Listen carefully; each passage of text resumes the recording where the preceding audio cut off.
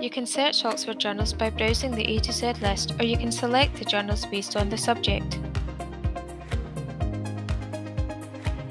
You have the option to do a basic search or an advanced search. As an example of a basic search, I'm going to enter the term Tristan's harp.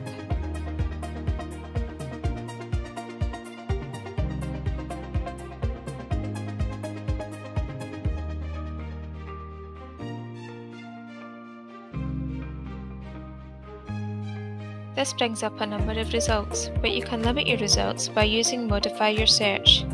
Click on the article you require, and it will take you to the article page where you can click on the PDF link.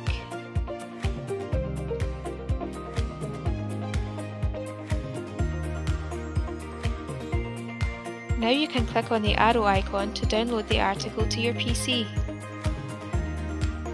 From the article page, you can also share the article via email or through social media. Furthermore, you can download the citation.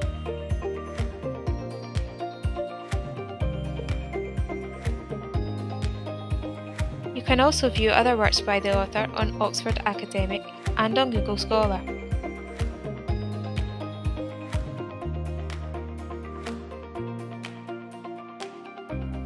This video has given you a basic overview of Oxford journals. If you have further questions, please contact the library at library@cityofglasgowcollege.ac.uk.